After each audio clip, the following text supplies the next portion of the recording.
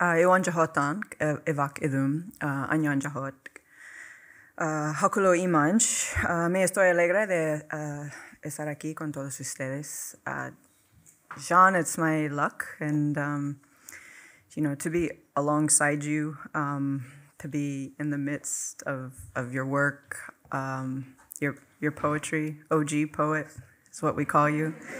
And your energy and your stories and what I've come to know as a rigorous generosity, and so it is a lucky thing to be alongside you, and also always to be near Heid. And gracias to all the people who came together to begin to find ways to build the capacity to receive Jaune and her work and other natives and their work and their presence and their imaginations.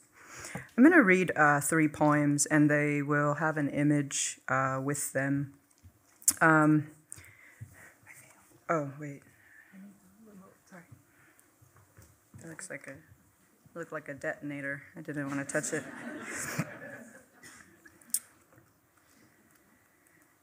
So in lieu of another land acknowledgement, I think a lot about the land, about our lands and our waters, and that they're good lands and waters. And so beneath all of these buildings, beneath these Western institutions and these white nations and museums and schools, and beneath the buildings, the land is good land. We're never far from those things. And so this poem is toward imagining pleasure and love in the midst of United States occupation. Manhattan is a Lenape word. It is summer, and we must be brave. The ambulance's rows of light blooming against the window. Its single siren cry, help me. A silk red shadow unbolting like water through the orchard of her thigh. Her come in the green night, a lion. I sleep her bees with my mouth of smoke, dip honey with my hands stung sweet on the darksome hive. Out of the eater I eat, meaning she is mine colony. The things I know aren't easy. I'm the only Native American on the 8th floor of this hotel or any, looking out any window of a turn-of-the-century building in Manhattan. Manhattan is a Lenape word. Even a watch must be wound. How can a century or a heart turn if nobody asks, where have all the natives gone? If you are where you are, then where are those who are not here? Not here. Which is why in this city I have many lovers. All my loves are reparations loves. What is loneliness if not unimaginable light and measured in lumens? An electric bill which must be paid. A taxi cab floating across 3 lanes with its lamplit gold in wanting. At 2 a.m., everyone in New York City is empty and asking for someone. Again, the siren, same wide note, help me, meaning I have a gift and it is my body, made 2-handed of gods and bronze. She says, you make me feel like lightning. I say, I don't ever want to make you feel that white. It's too late. I can't stop seeing her bones. I'm counting the carpals, metacarpals of her hand inside me. One bone, the lunate bone, is named for its crescent outline. Lunatus, Luna. Some nights she rises like that in me, like treble, a slow, luminous flux. The street lamp beckons the lonely coyote wandering West 29th Street by offering its long wrist of light. The coyote answers by lifting its head and crying stars. Somewhere far from New York City, an American drone finds and loves a body. The radiant nectar it seeks through great darkness, makes a candle hour of it, and burns gently along it like American touch, an unbearable heat.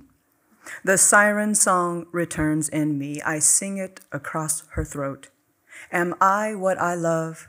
Is this the glittering world I've been begging for? And this next poem, I'm thinking, of course, a lot about Jean's, the humor that's ours. And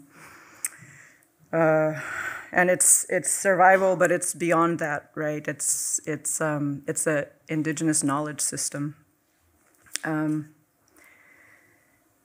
Top 10 reasons why Indians are good at basketball. 1, the same reason we are good in bed. 2, because a long time ago, Creator gave us a choice. You can write like an Indian god, or you can have a jump shot sweeter than a 44-ounce can of government grape juice. One or the other. Everyone but Sherman Alexie chose the jump shot. 3, we know how to block shots, how to stuff them down your throat, because when you say shoot, we hear howitzer and Hotchkiss and Springfield Model 1873. 4, when Indian ballers sweat, we emit a perfume of tortillas and Pine Sol floor cleaner that works like a potion to disorient our opponents and make them forget their plays. 5, we grew up knowing that there is no difference between a basketball court and church. Really, the Nazarenes hold church in the tribal gym on Sunday afternoons. The choir belts out in the sweet by and by from the low block. 6, when Walt Whitman wrote the half-breed straps on his light boots to compete in the race, he really meant that all Indian men over age 40 have a pair of vintage Air Jordans in their closet that they believe are still magic enough to make even the largest Kamad bod able to go coast to coast and finish a layup. 7, Indians are not afraid to try sky hooks in real games, even though no Indian has ever made a sky hook. No Indian from a federally recognized tribe, anyway. But still, our shamelessness to attempt sky hooks in warm-up strikes fear in our opponents, thus giving us a mental edge. 8, on the court is the one place we will never be hungry. That net is an emptiness we can fill up all day long. 9, we pretend we are playing every game for a Pendleton blanket and the MVP gets a Mashantucket Pequot-sized per capita check. Although inflation and stuff, I don't, that one, times have changed since I wrote that. 10, really though, all Indians are good at basketball because a basketball has never been just a basketball. It has always been a full moon in this terminal darkness, the one taillight in Jimmy Jack Tall Can's gray Granada cutting along the back dirt road on a beer run, the Creator's heart that Coyote stole from the funeral pyre, cursing him to walk alone through every coral dusk. It has always been a fat gourd we sing to, the left breast of a Mojave woman, 3 Budweisers into Saturday night. It will always be a slick, bright bullet we can sling from the 3-point arc with 5 seconds left on a clock in the year 1492. And as it rips down through the net, our enemies will fall to their wounded knees with torn ACLs. And you don't have to clap.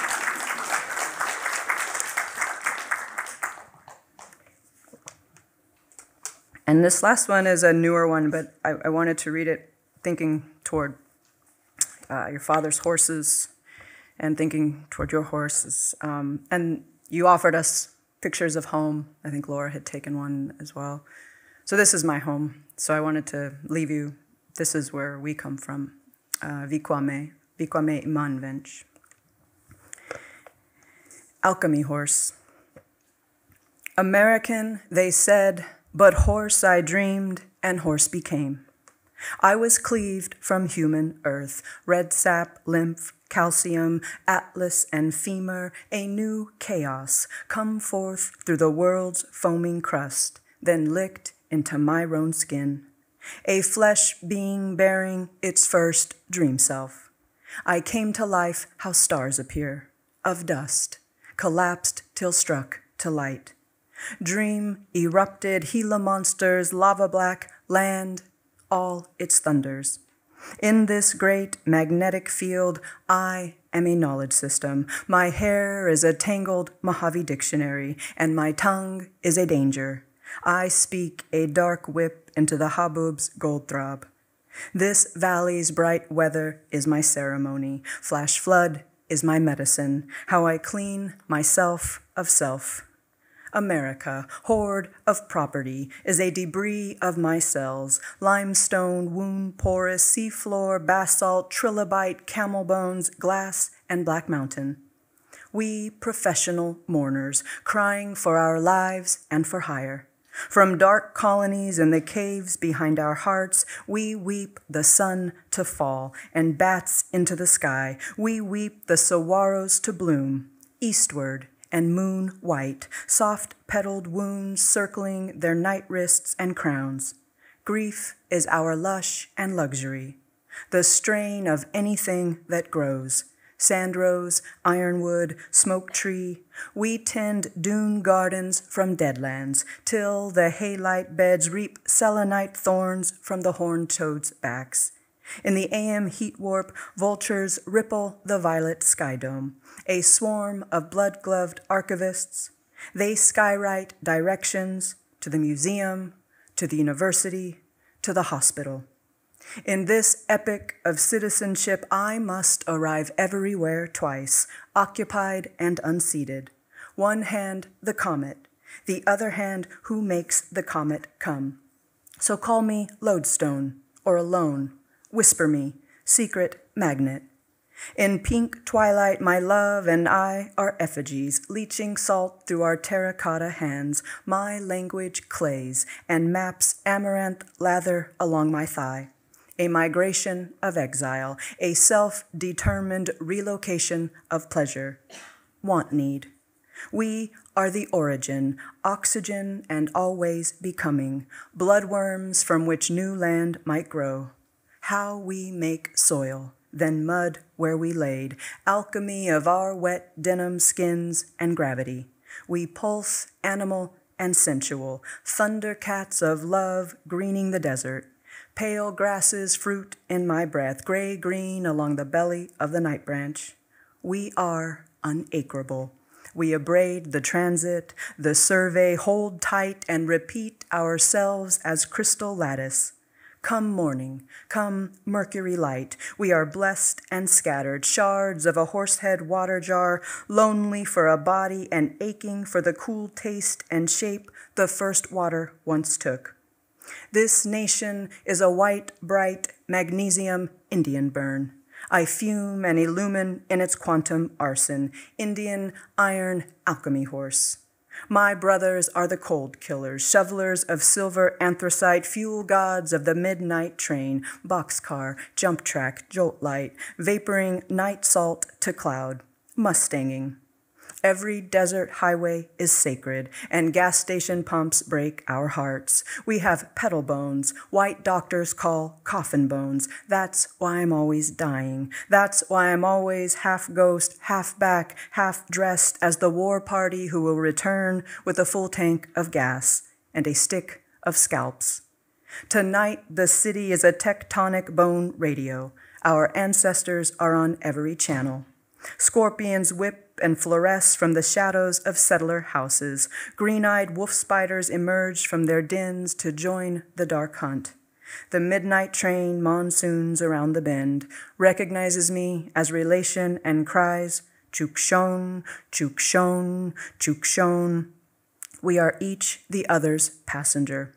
On the horizon, my warrior's volcano. I shatter cinders from my hair. I watch them eat the day aliens inflame. American Indian horsepire. The Hohohum canals crack awake, gush their ghost waters through the settlement streets, blister and boneflower. I war whoop out into the empty, displaced hip of the ghost sea, and the ghost sea war weeps back, spiraling the etched shells of my ears. America, haunted hotel, shiprock, rock wreck, ship of fools, little giant cemetery of braids. Beloved occupiers, I am posting notice. There is no more vacancy. When this world has ended, I will carry my people home. Gracias, Jean.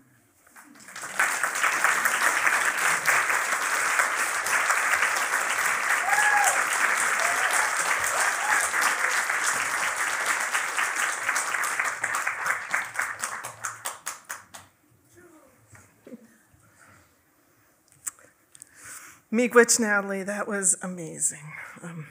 Bonjour, Heid Erdrich, Indigenous Jaganashimong, Ojibwe Indigo, Makwan Dodam, Gekabikang Inda, Dakota King in Dunjaba. So I'm Heid, and I'm from Minneapolis, and I grew up in Dakota country. I'm really grateful to be here in your country, those of you who are from here, and I'm especially grateful to have had the entire day and night to absorb all the amazing things everybody said. I also want to say Tanshi, which is the Métis way to say hello. I'm also Métis, and I'm also a Delorme, so hi cuz. Jean's my cuz. And I'll give you a few contexts for what you're looking at up there. It comes from the fact that Jean seems to me a poet who is primarily known as an artist, whereas I'm a artist and arts professional who is primarily known as a poet.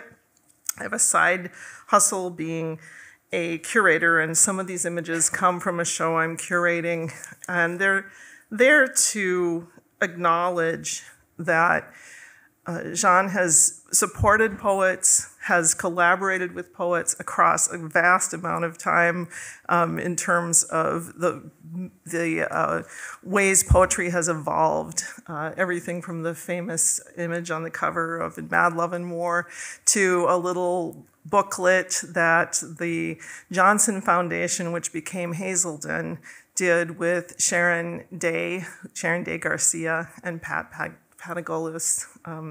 So those things were mine to look at in the past couple of years, and I thought of Jean right away when I wanted to work on that show. So I feel like I've been walking alongside you in a way.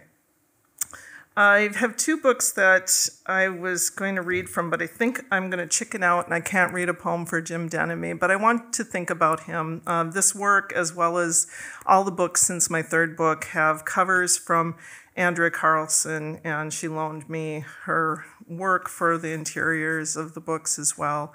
So those artists are often part of what I do in my work.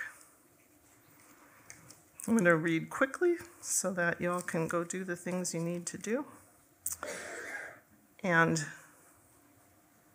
I'm just going to give you a little frame at the end on a poem that I have made out of the words that I've heard in the past night and day.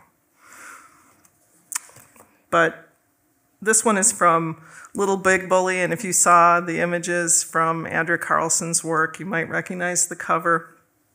It is a version of something like Red Exit that is a print. I'm going to read a poem called Stone Animate. All my poems are super short, so don't get nervous. Whether creation carved them or not, my hands are some concretion, some ton of rock washed over and over in surf until sand encases the glow of quartz. Hardness thrust up through Earth's crust to tumble 100 million years, and here we reach each other. I reach out with hands that match this skipping stone, and I think a moment, we know each other, and though for the purposes of art I should, I will not let you go.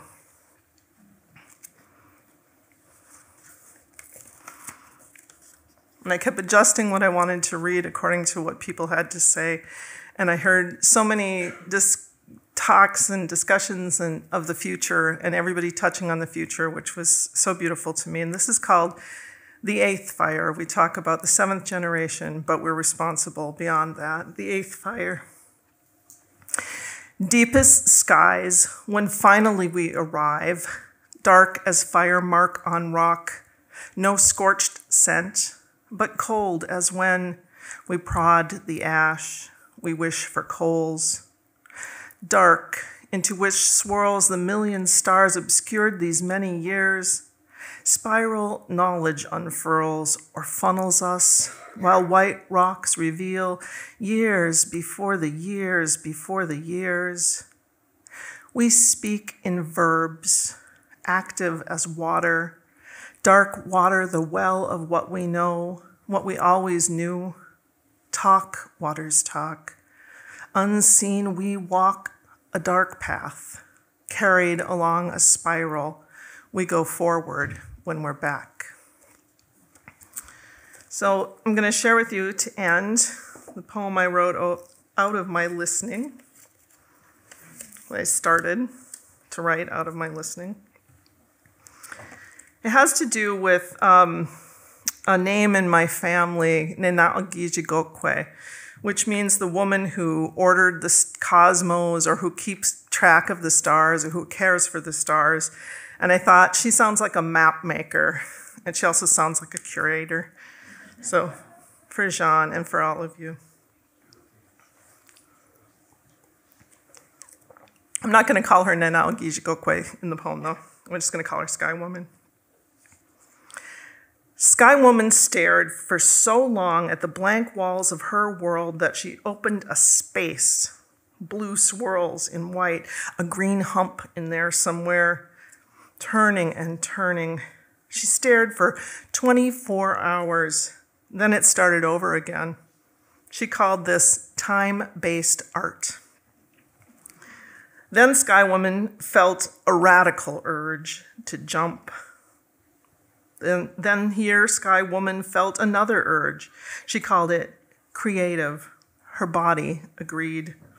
Soon enough, her first work birthed because it had an audio track. She called it mixed media. Spirits heard it calling and came. They critiqued, but they wanted to collaborate with her, and soon more births. It became a series, the creative series. After that, the gallery was invented. She called it Earth Gallery. It wasn't too big, but it would do. After that, she created and created and created all of this, all of us. And still, she goes on creating until not the end, until another beginning, until the next beginning, she thinks. If she keeps doing this, she'll have to find some funding. So, thank you.